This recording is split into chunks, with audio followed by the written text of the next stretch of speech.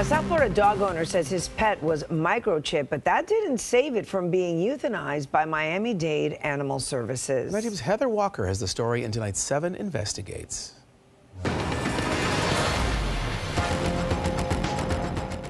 Like many people, for Lazaro Gonzalez, dogs are more than just pets, they're family. Dogs were always something that when you get in trouble, you're doing something that you're not supposed to, they're with you. He says to keep his dog safe, he makes sure to microchip them.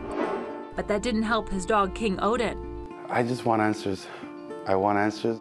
In February 2023, Lazaro says a friend was watching King Odin while he cared for his father, who had cancer. Unfortunately, while Lazaro was gone, the dog went missing from the yard. Lazaro reported it to the Miami-Dade police, but didn't have much time to search for his pet because he was busy with his dad. We have to focus on this, which is a terminal ill, disease right now. Police told him if King Odin ended up at an animal shelter, he would be scanned for a microchip.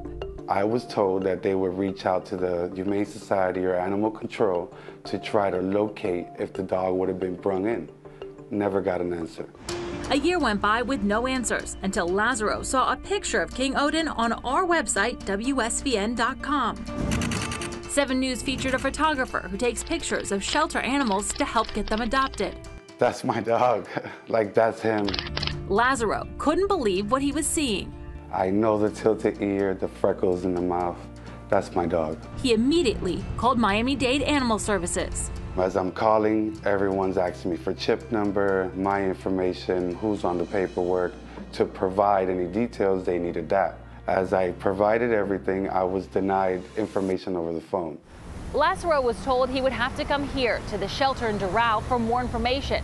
When he said he couldn't, a volunteer privately told him the bad news.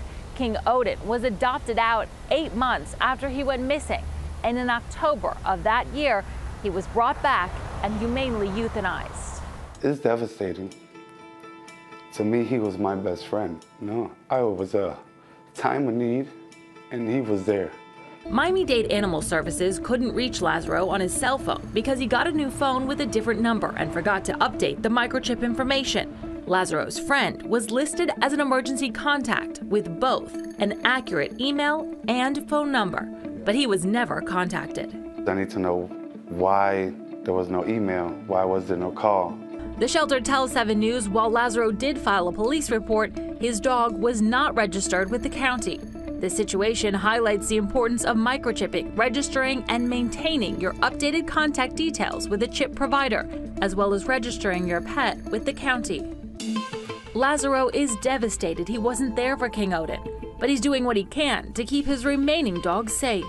Her name is Batty. She is actually registered with Miami-Dade Animal Control, and they are aware of Batty. And Lazaro made sure his contact information has been updated on her microchip. Heather Walker, 7 News.